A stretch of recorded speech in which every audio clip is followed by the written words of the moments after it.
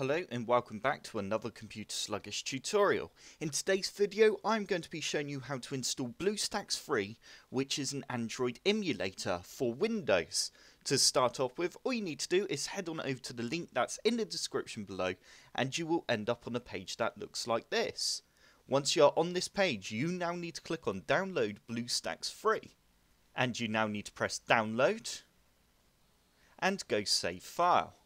Once BlueStacks has finished downloading, you now need to run the setup file. And you now need to go install now, unless you want to customize where you would like to install BlueStacks free. If you do want to change the location of the install, then simply press customize installation and you can choose the directory here. I'm happy with it being installed on my C drive, so I'm going to go ahead and press install now. Once the install has finished, you can now go complete. And it will begin to load BlueStacks.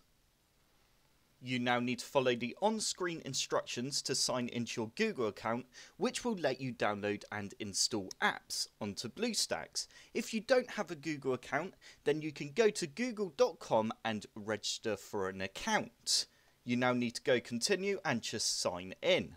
Once you have signed in, you will now be able to download games on the App Center. For example, if I just click on this game here, I can then simply go install and accept, and it will now begin to install this game onto BlueStacks and then I can play it.